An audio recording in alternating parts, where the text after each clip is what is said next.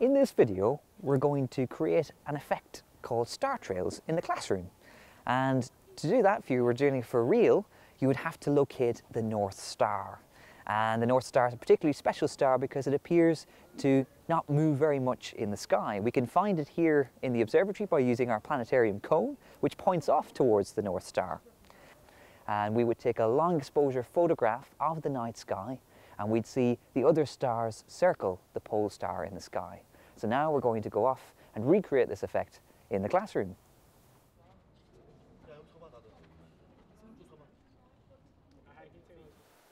So first of all, we need a few things. We need a spinning table to represent Earth spinning. So we have that here. And next of all, we need a box to represent the nighttime sky. So we'll punch a few holes in the top of this box to represent the stars, including the North Star, and we have a lamp that can shine down above and provide the light we need. Also, we're going to need to have two slots on either side of the box to make sure it fits over the table. So let's first of all punch a few holes inside the box. We first of all need a central star that will represent the North Star. So right in the center of the box, make that the biggest hole, and then you can punch about 9 or 10 other stars in there to make a very good star trails picture. Next up, we need to mark the center of the spinning table because that's where we're going to place our phone camera.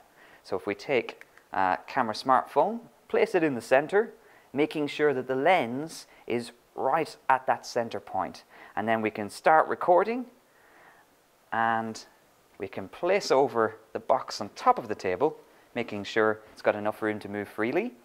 And we can bring in our lamp for our light. And just spin the table anti-clockwise for about a quarter of a turn.